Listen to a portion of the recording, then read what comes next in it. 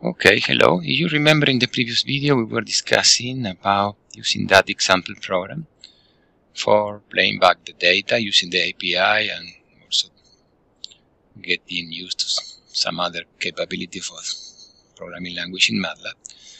So now we are going to add some extra features just to show how to modify that program, something more relevant than what we tried in that previous discussion. So if you remember in that program we were playing back and we were reading for each LiDAR event we were focusing our attention on LiDAR number 1. So I scanned from LiDAR number 1, we were showing those in polar and in Cartesian. Yes, this is what we have.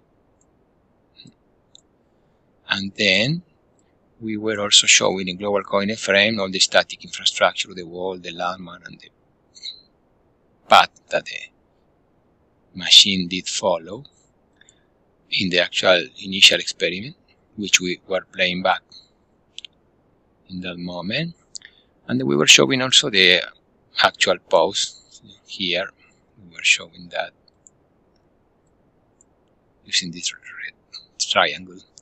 And we also did something for creating a ghost that is irrelevant. That was some trick for playing with the program. Now what we want to do is whatever we see in the local coordinate frame of LiDAR number 1 to show this in the global coordinate frame, doing the proper transformation from local to global, from the local coordinate frame of the LiDAR to the global coordinate frame. And we want to do the same for the LiDAR number 2. It's a LiDAR which is pointing back here. Okay, so I modified that program. I have a new program here to close this one, and I add a few lines more. So the first what I wanted to do is to create a couple of plots here, graphic object. So I had two plots. One is plotting blue dots and the other black dots. I was initially creating the object doing nothing, just plotting one dot for each of them at 0, 0. So I got both handles in this variable. This will be an array of two handles. That is one of the steps because I want to show those doing some animation during the playback session.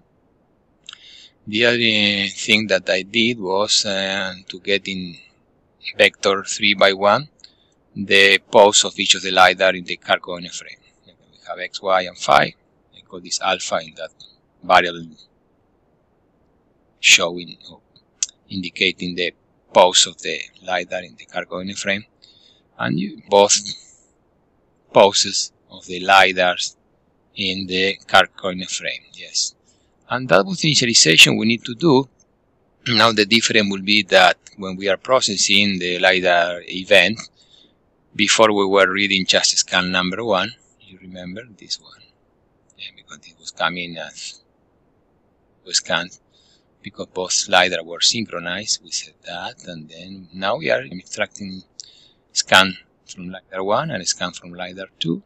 So I get here ranges 1 in meter and ranges 2 in meters, and intensities, but I'm not using the intensities of the second one because I'm not showing anything about the second LiDAR scan except showing the points in the global coordinate frame now. So okay, good. And if you remember, we used to convert from polar to Cartesian and doing same thing. This was from before.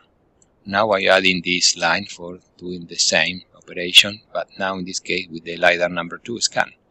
Yes, I put different name to x and y a component, arrays of the Cartesian representation of each of the scan. Good. I don't care much now about intensity, so I'm not going to repeat this for second LiDAR. And yes, and after that I also had this. I implement this function, which I'm not showing you to how is that because you will do that in your part of your solution.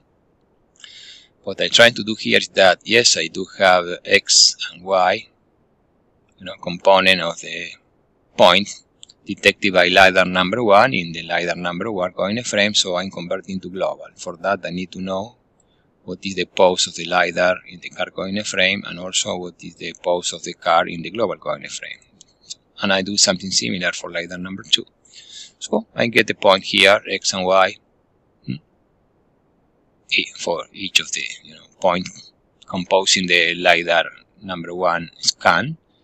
And then got to array here, and I also do the same for the second LiDAR. And finally I'm showing using the set function in MATLAB for updating the properties of this graphic object.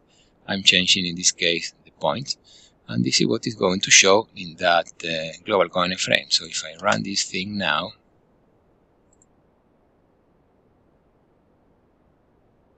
okay, I have to stop this because I need to see what is the other figure. Here is the other figure.